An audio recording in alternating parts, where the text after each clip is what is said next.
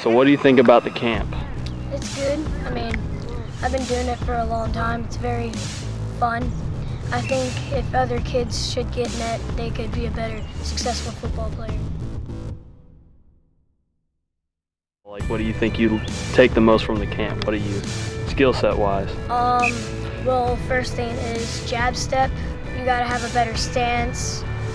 You gotta have the right, like, eye coordination.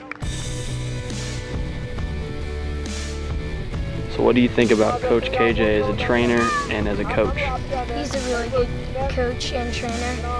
He teaches you a lot of stuff, and at the camp he does a lot of successful stuff for you to be better in football.